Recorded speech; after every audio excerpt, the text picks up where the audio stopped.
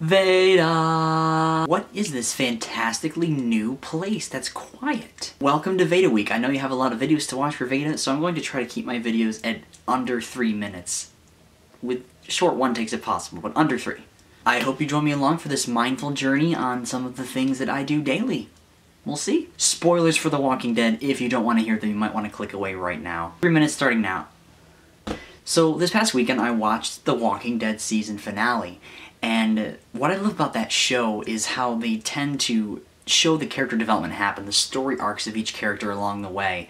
And the big focus of mine has been between Rick and Morgan because of reading about mindfulness and presence. Something really, really interesting happened to Morgan between the time that Rick last saw him in his manic state. Spoilers. Yeah, Rick seems to respond differently to circumstances and challenge in ways that Morgan used to.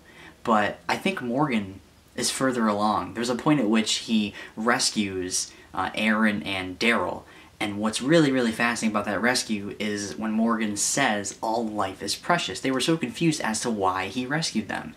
And to see all life is precious, to even see the dead as precious, to even remain so calm and composed when that wolf guy came up to him with, I think it was a pistol that didn't have any rounds in it, to remain so composed like that in front of danger. Something really interesting happened to Morgan, and I wonder if he's going to be able to change Rick's perspective when they finally have some sort of conversation. I want to see how Morgan approaches that, because he is a very different person from Rick. Rick, he does what's right and he's willing to take the action on it, but I think that comes out of an ego mode of him of being more powerful and wanting to survive and wanting to be better, and not that he doesn't want to strive. But there's something about Morgan that is really mindful and really present. And the fact that he thinks all life is precious, even the zombies, even he takes out the zombie, but he leaves the two guys alive in the car, almost as if he wants to give them their chance at enlightenment, at some sort of higher purpose or some sort of ability to become more present and to understand things as they are and accept it instead of resisting it and feeling separate from the rest of humanity. We are the wolves, right? We're separated, excluding. The ego loves to exclude things and to separate and categorize. And Morgan's like, hey, I'll give you another chance at living. Let me lock you in, put you in this car and beep the horn, and if the walkers get you, they get you.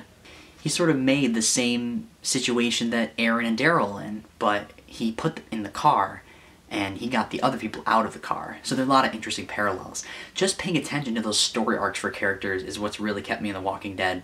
And shout out to Myra Grant's Newsflesh Zombie Trilogy series, which as well is an amazing, amazing 3-book series. You should definitely check that out. But yeah, that's all, really. I've got 13 seconds left. Great show, The Walking Dead season finale. What'd you think? What are your thoughts on it? Keep being your awesome self. Don't forget to be awesome, and I will see you tomorrow for Veda number 2. MattPalka.